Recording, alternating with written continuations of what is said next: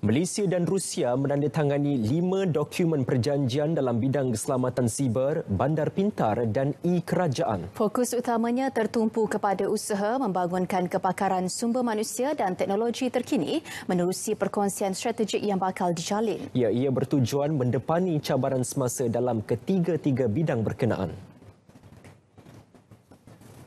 Antara syarikat tempatan yang terlibat dalam kerjasama tersebut adalah N8-MOU Corporation, Cyber Security Malaysia dan SSDU Innovation Sundaram Berhad. Manakala dari Rusia pula termasuk syarikat penghasilan dan penyelidikan Micron dan Persatuan Pengeksport Kedaulatan Teknologi Sept. Pemeteraian perjanjian disaksikan Menteri Perdagangan Dalam Negeri dan Hal Ehwal Pengguna Datuk Seri Saifuddin Nasution Ismail yang mewakili Timbalan Perdana Menteri Datuk Seri Dr. Wan Azizah Wan Ismail.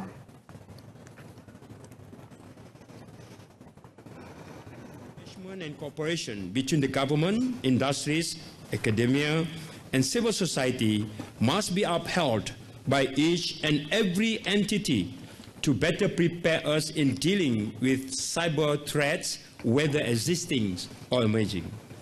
Such collaborations will also facilitate innovation by effectively combining resources, knowledge, and competencies. Above all, it will provide the most crucial element needed in the cyber environment, the element of trust. The ability to provide trust in the cyber environment is the critical success factor of a smart government.